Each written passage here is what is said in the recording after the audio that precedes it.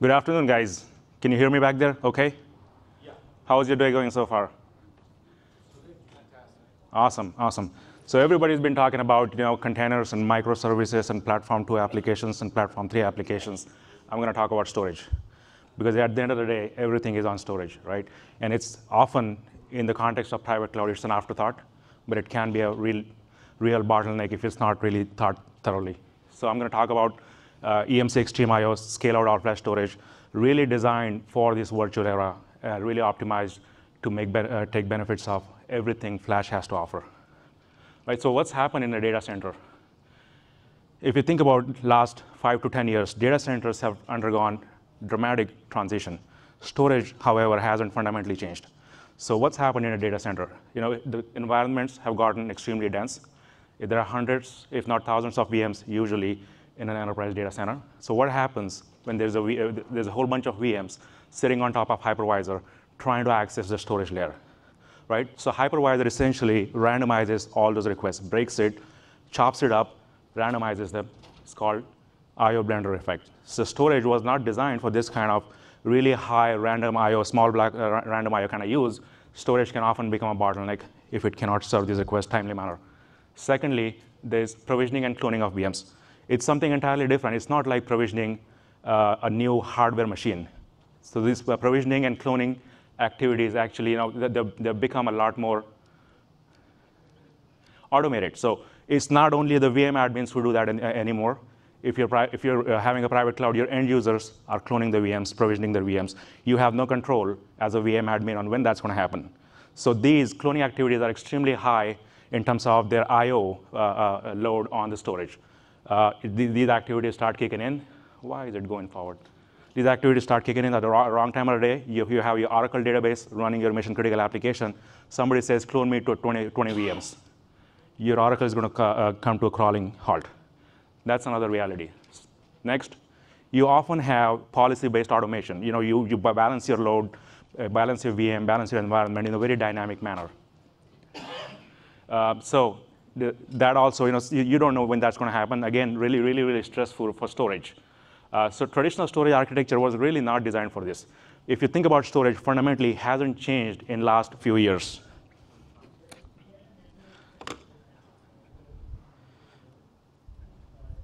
Right, so storage really hasn't changed fundamentally. It's the dual control architecture that have been prevalent for last 15, 20 years. Maybe there are evolutionary incremental changes to how storage is optimized, but really fundamentally it hasn't changed for these new realities. For these random small block, massive random IO requests, for cloning multi-gigabyte VMs on the fly, for balancing, vMotioning your VMs and moving them on the storage tier as well as compute tier. Storage really hasn't changed.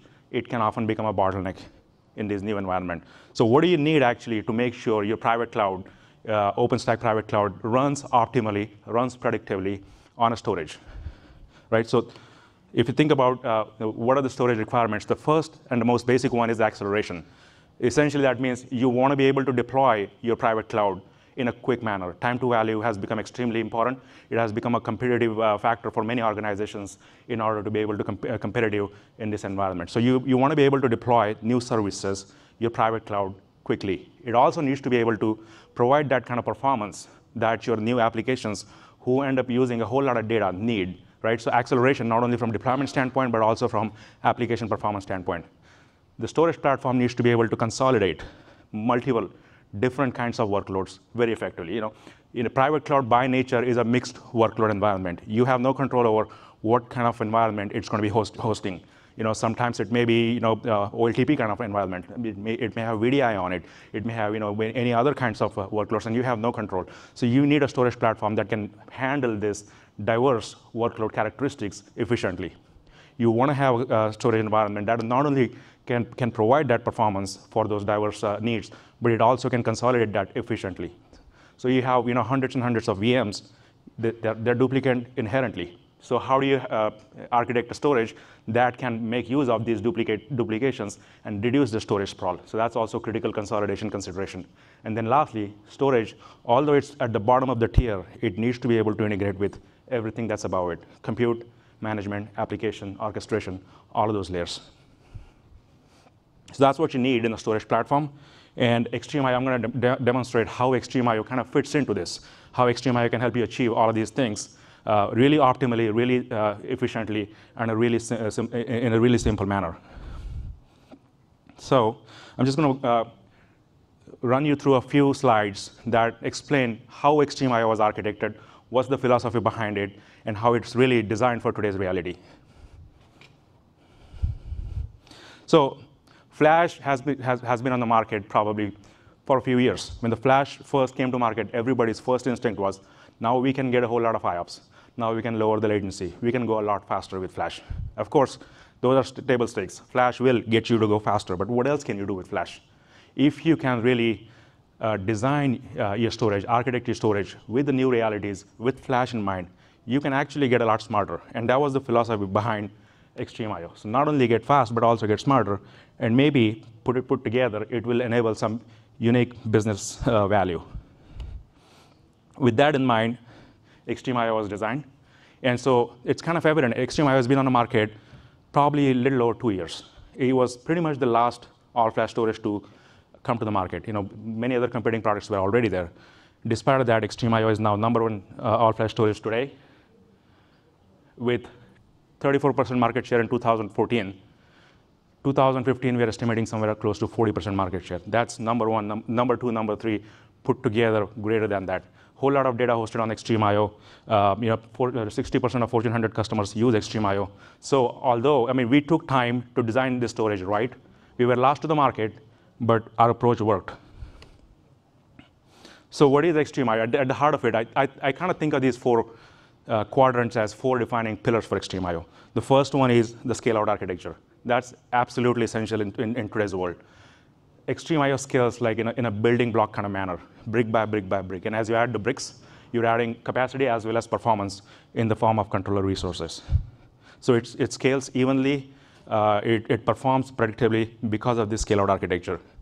With this scale-out architecture, we can offer all of these data services. And I'm going to go into more details on how these data services work. But all of these data services, they help reduce your storage footprint. They help protect the data that is optimized for flash, encryption, and the writable snapshots, which are XtremIO virtual copies. All of that is done inline all the time and has absolutely no performance implications. There's no performance degradation when you use this. There is no way to turn these services off. And there is no performance penalty for using these services. You take those snapshots, and how you manage the lifecycle of those copies, how you integrate with applications, and that becomes integrated copy data management. It's something new that XtremIO has pioneered. Copy data management as a bolt-on solution has been in the market, but there are benefits of integrating that with the storage, and XtremIO did just that with this new architecture. And I'm going to show you how it really changes the way you manage copies, whether it's copies of VMs, copies of databases, copies of volumes.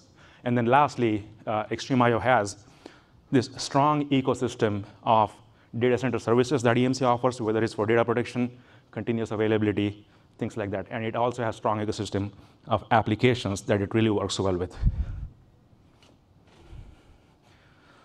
So what is an XBrick? So XBrick is a building block. I'm going to show you what's inside of an XBrick. So you scale in the form of XBrick. You start with an XBrick. You can add another XBrick to that. You have 2 XBricks. You can add 2 more XBricks, 4 XBricks, and you can scale up to 8 XBricks in a cluster. So inside an XBrick, there are 2 active controllers. Each controller has humongous RAM. It has plenty of CPU cores. It has 2 fiber channel and 2 iSCSI ports for backend connectivity. And each XBrick has 25 MLC drives. Now, XBricks are available in 10 terabyte, 20 terabyte, and 40 terabyte versions. These are raw physical capacity without factoring in any data reduction. So no matter what size it is, it uses 25 drives. So that enables us to provide you consistent performance no matter what the size of the brick is. So how many of you know what is scale up and what is scale out? All right. So scale up architectures have been around for quite some time. Essentially, it works like this. You have 2 controllers. One is active, one is passive. And you have a bunch of drives. You need more capacity. You add more disk trays or disk enclosures, right? So that your controller resources don't change. in the scale-up architecture, you're actually wasting half of the resources just standing by being in a passive mode, just in case the active one fails. So you're not really utilizing your controller resources very well. Moreover, as your capacity grows, as the scale grows, the ratio of the performance that controllers can provide and the capacity that the controllers have to support deteriorates over time. So that essentially runs into bottleneck. And this architecture was kind of okay when the media was spinning media, because spinning media often used to be the bottleneck. Controllers rarely became a bottleneck, so it was kind of okay. In certain situations, it would not work, but in most situations, it did work. As soon as you change that to flash, the bottleneck is moved up to the controllers. And what's the point in having fast media if you're going to choke it at the controller level? So that's the problem with the scale-up architecture in today's all-flash world, where scale-out is absolutely necessary. So look at this. So this is extreme I/O scale-out. You can put 8 X bricks in a cluster. You can have 16 active controllers working together all the time. They're closely coupled, tied together with an RDMA fabric in the back end. They work like one cohesive cluster. You have 16 controllers in a cluster. Even if one fails, you're not going to lose a whole lot of performance. And these are all active all the time. And this active-active kind of architecture is really hard to get right. And that's why Extreme I/O was last to the market, but with a good architecture. So with Extreme I/O, you can scale capacity and performance together. Now, the numbers that you see there, they are realistic numbers. They're not hero numbers. They are while keeping latency below a millisecond. With 8 KB block size, what can you achieve? You can achieve up to 2 million read IOPS. You can achieve up to 1.2 million read-write IOPS, mixed IOPS. And they scale really linearly. You know, two X bricks will provide you twice the IOPS than 1 X brick would, exactly twice, while compromising no latency. Latency stays below a millisecond. Another thing with the scale-up architecture has been the controllers, right? It's a dual controller architecture. You cannot keep all the metadata in these just two controllers. So the metadata, one, it cannot be very granular. It becomes very chunky. Secondly, the metadata has to be destaged to disks. Now, metadata is really key if you want to do anything smart with what's inside the storage. And if you're going to destage that metadata to disk, every time you need it, you need to move it back from the disk into the controller, play around with it, and put it back on a disk. You know, messes up with your performance. Also, you cannot do many of the things like, you know, the deduplication inline, because you don't know if the data is duplicate or not just in the controller, because you have to access the disk to figure that out. Not good. That's one of the reasons Extreme I/O scale-out architecture works really well, because we keep all of the metadata in these controllers. In this example, you have 4 X bricks, 8 controllers. Every X brick has 25 drives, so you have 100 drives supported by 8 controllers. Everything is in the memory. You want to take a snapshot? It's done right in the metadata. A stream of data is coming down to the storage cluster. You can figure out if there's a duplicate data in that right in the controller. You don't have to touch the the data plane at all. And all of these controllers are tied together with a 40 Gbps RDMA fabric that facilitates this inter-controller communication without any performance degradation. Now, you put it all together. That's really what you need if you want to have a consistent, predictable platform that delivers high performance day after day under any load conditions, right? Flash by itself is not enough. Scale out is important, but it's not sufficient. On top of that, we lay out this fingerprint-based uniform data placement. What that does is, no matter how small a stream of data you write, it gets broken and spread over all available drives. Any volume you put goes on all available drives. In the last example, there were 100 drives. You create a volume that's going to go on those 100 drives. You write 1 megabyte of data that's going to get cut up on all the drives. So you're actually getting performance, read and write from all of those drives, no matter what the data stream looks like. And all of these data services, because we have metadata in the memory, because we have abundant controller resources, CPU cores as well as RAM, we can deliver these data services inline all the time. There is absolutely no way you can turn it off, and you don't want to turn it off because there is no performance penalty. Thin provisioning. So any volume you create is thinly provisioned by default. No space is consumed until data is written. Inline deduplication, it's global. It's not only within that volume, it's not only within that brick, it's in that cluster. If the stream of data exists anywhere in any of the volumes in that cluster, it will not be written. It will just be a metadata operation. No disk IOs will be spent. Compression, things that don't dedupe really well. Databases, they compress really well. So we see somewhere like 2.3 to 3:1 kind of compression ratios on databases. Extreme IO data protection, so it replaces RAID. It really simplifies. You don't have to figure out what RAID you want. Extreme IO data protection, optimized for a flash. You can lose up to 2 drives in one XPrig. So in a cluster, you can lose up to 16 drives at a time simultaneously, and you'll still keep going. It has extremely low overhead. About 18% of the capacity is spent for the data protection, and it gives you performance better than RAID 5. Encryption is done right on the drives, so no performance penalty, no bolt-on solution, no added cost. Encryption is right on the drives. And then once you have data, whether it's VM or a database or a LUN, you can take extreme IO virtual copies. Again, copies by definition are duplicate. We have everything in the metadata, so it's a metadata control plane operation. There is no data plane operation when you're taking a snapshot. So you're not spending any capacity, wasting any capacity. You're not creating any disk IOs when you're making snapshots. So what's the practical implications of that, right? What can you do with it? So before that, so iCDM, or integrated copy data management. So you put it all together. You have a hardware platform that is designed to deliver these functionalities without performance degradation. You have smarts within the storage array to create these extreme IO virtual copies. You have application integrations with Oracle, with SAP LVM, with Microsoft. And then you allow end users, your DBAs, your application owners, to use the storage functionality, the extreme IO virtual copies, from their application interfaces, and you have integrated copy data management. You don't need a bolt-on solution for, whether it's for data protection or for DevOps. You can do it right from extreme IO. So what are the implications, right? Extreme IO virtual copies and this all, the way we do in-memory metadata copies, why are they so important in today's world? So this is how conventionally a VM is cloned. Hypervisor says, I want to make a copy of a VM, which is how usually VMs are provisioned. You have templates, and you say, yeah, this template make me 20 copies or 5 copies or whatever. When that happens, the data is actually read and written to the disk on the data plane in traditional situations. So 5 copies will take 5 times as much space. It will create a whole lot of IOs. If it's 20 gig VM, 20 gig into 500 gigs of data being read and written, lots and lots of disk IOs wasted.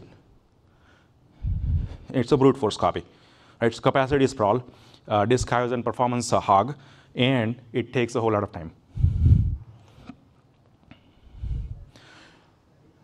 With extreme IO, you change all of that, right? You have VM, say your template VM, that's optimized. It's a Linux VM, has Oracle in it, really optimized, fine-tuned, and you want to make a copy because you want to give it to your DevOps team. You say, copy that VM. It's done right in the metadata. See, the top tier here is the metadata in the controllers. The bottom tier here is the disks in the data plane. Nothing actually happens in a data plane. It's only metadata operation. New pointers are created pointing to the same data. The implications are the copies are immediate. The copies are free. You're not wasting any space. Unless you start changing data, there is no capacity penalty, and there's absolutely no performance penalty because you're not wasting any IOs in reading and writing the data. Reading and writing is a dumb operation. If your controllers are smart enough, why would you waste those valuable IOs, which are better preserved for the workloads that demand those, not for dumb copy operations?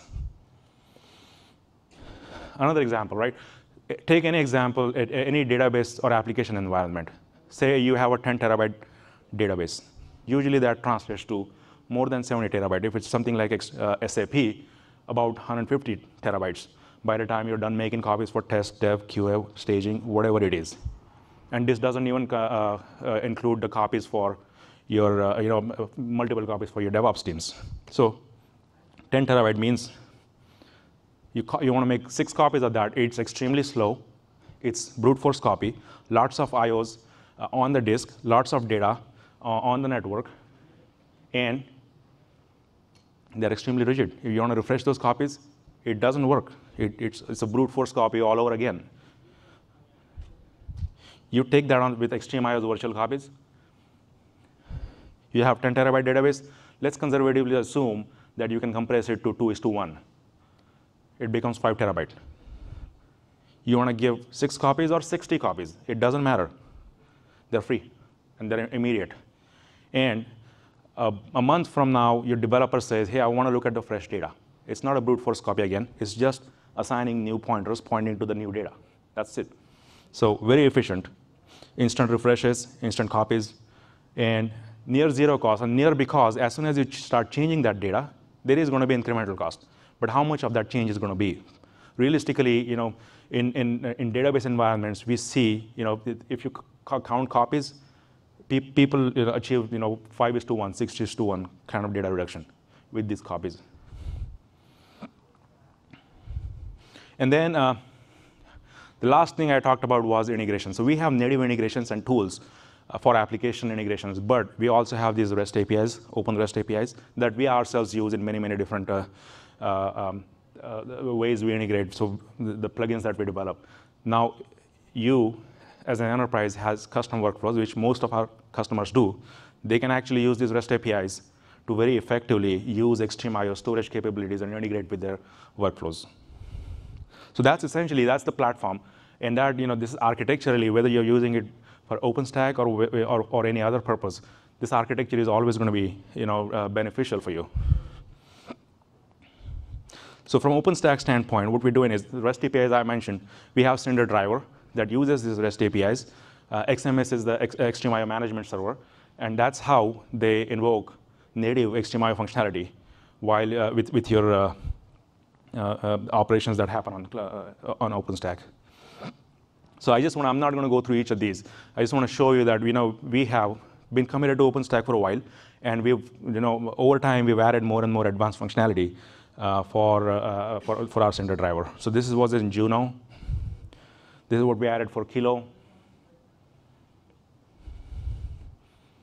This is what we added for Liberty. And we're working on Mitaka. This is what we're going to add for Mitaka. So one of the reference architectures. So we also rigorously test Extreme IO with many different OpenStack distributions. This example is Red Hat. We're working on this. A paper should be out in a month. If you want to go to emc.com/extremeio, you can look it up, and in a month's time, and you should have that paper. But we've done a lot of work with VMware for VMware integrated OpenStack, and Trevor's going to help explain the work that we've done there. All right, thank you, Vikram. Sure, thanks, Trevor. So we are working actively with all of our storage partners, including EMC, to make sure that any kind of OpenStack experience that folks want to have on vSphere works well with their platforms. So we do storage a little bit differently with vSphere. As you may or may not know, we leverage the concept of data stores and all the management of the drivers, and all of the carving up the lens is done in the background and then just presented to OpenStack in a simple way. So what we wanted to do was get a reference architecture with Extreme IO, and we worked on this particular project where we were trying to see what kind of performance we could get with working with the benefits that Vikram mentioned before, including extremely fast deployment, the ability to eliminate overhead from our VM copies, and you'll see in a few slides some of the performance benefits that we got. Oh, it doesn't. Okay, I'll just switch to the keyboard. Okay, so before I get into the actual test results, what exactly is VMware Integrated OpenStack? Well, you take your existing vSphere environment, and then you combine it with open source OpenStack. We're not making any change to the OpenStack code. We're DevCore compliant 100%. And then we configure VMware drivers to support vCenter, VMware, NSX API calls. Optionally, if you'd like to get some visibility into what your environment is doing, then you can get vRealize operations, where we have free plugins to report on what's going on in the environment, as well as vRealize Log Insight for your syslog aggregation. And then the cap to all of that is that it's a fully validated architecture. So we're testing it, making sure that our code is actually working properly together, and with all of our partners like EMC. And on top of that, there's optional support. So if you want to get a support agreement with us, we can support from OpenStack all the way down to vSphere. And these are the projects that are included with VIO, including Nova, Neutron, and Cinder and Glance. Of course, those are basic building blocks you need, including Keystone and Swift. And they correlate to vCenter, NSX, and so forth. And I'll pause for people to take pictures of this beautiful slide. I worked long and hard on it, so please take as many pictures as you'd like. All right, all the cameras are down. I'll move next. Okay, so let's get back to the actual test results, and you can actually see our reference architecture at that link that Vikram put at the bottom of the slide. So it's a good one to take a picture of, and you can check out the paper later. But here are, oh, let me go back, sorry. I was too fast for the cameras. Okay, cameras down. All right, so moving on to the test results. For our first test, we wanted to see how long it would take to stand up the control plane on an all-flash array, and especially with the benefits that XtremIO provides. And just the VM cloning process for our control plane took less than a minute. And that's about 13 VMs, and these are production-sized workloads. They're not just test environments where I scale down the vCPUs or the amount of RAM or the amount of storage. So in less than a minute, I had 13 VMs for my control plane already cloned and ready to go. And then from there, it was a matter of running the Ansible playbooks. So I want to emphasize that's not only because of Flash. Yes, Flash does accelerate that, but it's not only Flash. It's also because we do it just in the controller RAM. So it's happening at the speed of RAM, no data copy happening. Yeah, I'm sorry, Vikram, I didn't mention all of the XtremIO goodness there, but yeah, definitely taking advantage of all of the in-memory operations that XtremIO is able to perform. So that was the control plane. What about when I'm going to deploy instances? So I created 2 images. One was 64 gigabytes, thin provisioned, and the other one was thick provisioned. And despite one being thin versus thick, the performance was pretty good. I mean, I've seen thick provision instances on other infrastructure platforms take up to an hour for this size of the disk. And we were able to get it in under 10 minutes, both for thin and for thick provision storage. And then I did a deployment of a fairly large number of instances. 50 instances took less than 2 minutes, 100 instances took about 3 minutes. So pretty much linear progression as to how the performance scales with a number of deployments. And last but not least, image imports can be also a time-consuming exercise. And now the slide is complete. Feel free to take pictures. So we have the 64 gigabyte thin image versus the thick image. And really, I was really surprised to see even that much performance. It was all fiber channel, but still, it was pretty good to see how quickly I was able to import my workloads. And Vikram had to stop me from running out the building with an X-brick. And I challenged him to find out whether I took one or not, but I think I did, and I was able to get away with it. But just showing you the power of working with OpenStack on top of XtremIO. All right, thank you, Vikram. Thank you, Trevor. So I guess we have one more summary slide. That's it.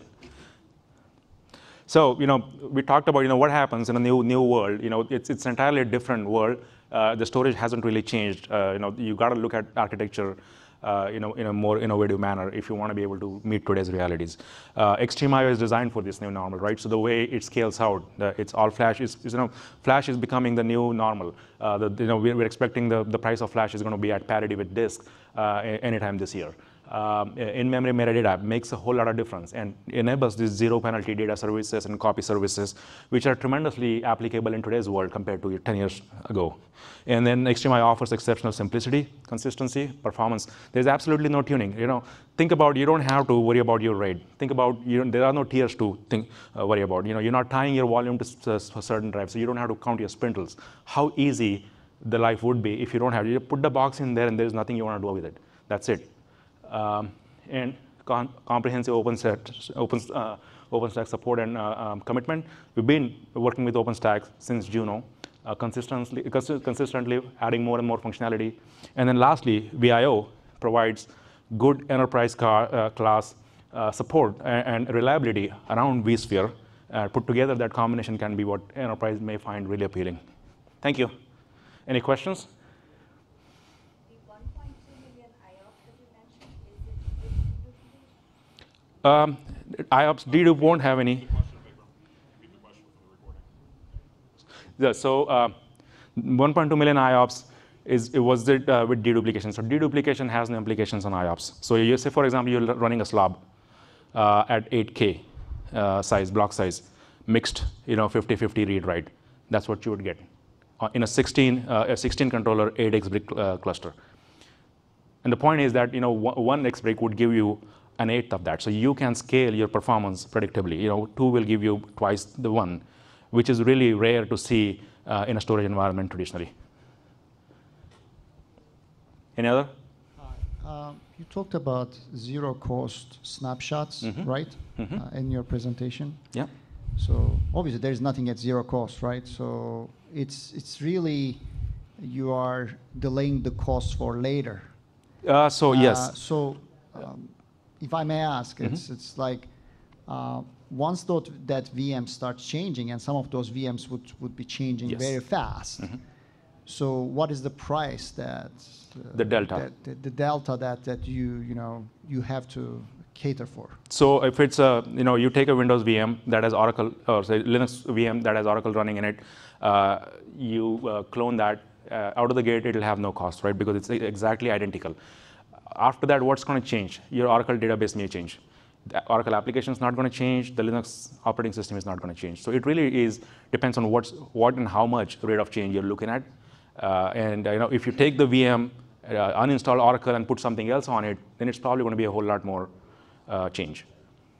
I agree with that statement. What I'm asking is, what's the mechanics behind it? Like, do you have some kind of a watchdog that monitors with respect to the time that you have taken the snapshot versus what's been changed since then, and keep writing it somewhere? I mean, so the snaps will be treated as a separate entity, and you can monitor that from your XtremIO GUI.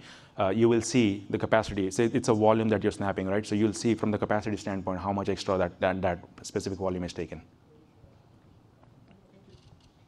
So you had mentioned that your data is distributed using some kind of fingerprint, which I equate that as some kind of hash function. Is that done on the client side, or is that done on once the data gets to the array and then through your RDMA fabric It happens when the data comes into the array. And then you pipe it out? Yeah, then the controllers take care of that. They'll basically assign, if the data looks duplicate, it'll be same fingerprint. So then does that mean that you're kind of fully symmetric on your front end? What do you mean by that? So I can do I/O access from any controller to any volume? Yes, absolutely. Any Yeah, volume? yeah. It doesn't matter you have four controllers or 8 controllers, because the volume is going to stripe across all of those. And then you internally fetch the data. Yeah. And that's why we need that 40 gig InfiniBand fabric. What kind of recovery time would you have if you lost a disk and need to replace it in, let's say, in a fairly active scenario? So you can lose 2 disks and there won't be any downtime. But like a rebuild time to get your... Okay. Rebuild time to get, once you put the new drives in, yeah. I'm unfortunately, I'm not, I don't have the answer for that. Okay, thanks. Just one more question on the deduplication. So you mentioned the 1.2 million IOPS remains a constant. So if I have a 5:1 dedupe ratio, so it's only a capacity play at that point with no penalty whatsoever on the latency or the IO rate? Yes, I mean you have 5, dedupe or compression will have no implications on IOPS and latency, absolutely. No matter it's a 5:1 or if it's a VDI environment, we'll see something like between 10 and 20:1. It's only the capacity. Yeah, it's only the capacity. And the thing is, it's going to get, no matter how small it is, it's going to get broken into 8K chunks. That's our block size. And it's going to get spread on all available drives. So, I mean, the data stream can be fairly small, but it's going to sit on all of those drives. So it doesn't matter how much you dedupe, it's still going to sit on all of those drives.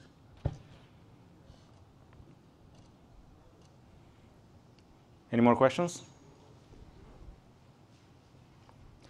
Thank you.